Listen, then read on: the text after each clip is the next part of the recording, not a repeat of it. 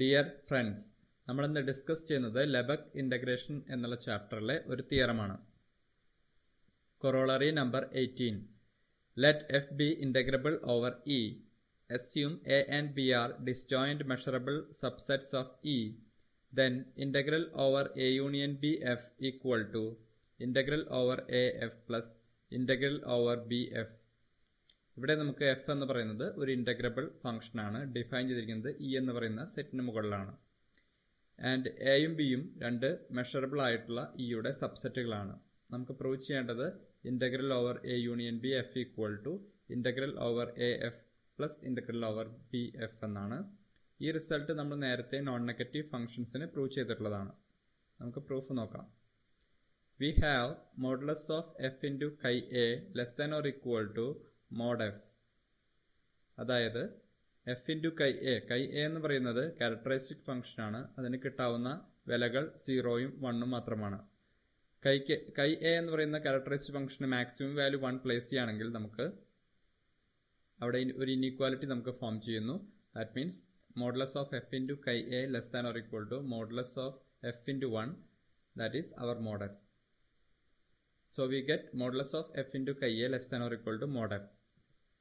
Similarly, we get modulus of f into chi b less than or equal to mod f. Then by the monotonicity, we have integral over e modulus of f into chi a less than or equal to integral over e mod f. Here, by the assumption, we know that our f is integrable. By the definition, f is integrable means mod f is integrable. Mod f is a non-negative function is integrable means by the definition integral over e mod f is less than infinity. So we get less than infinity here. That means our integral over e modulus of f into chi a is also less than infinity. That means here f into chi a, modulus of f into chi a is a non-negative function.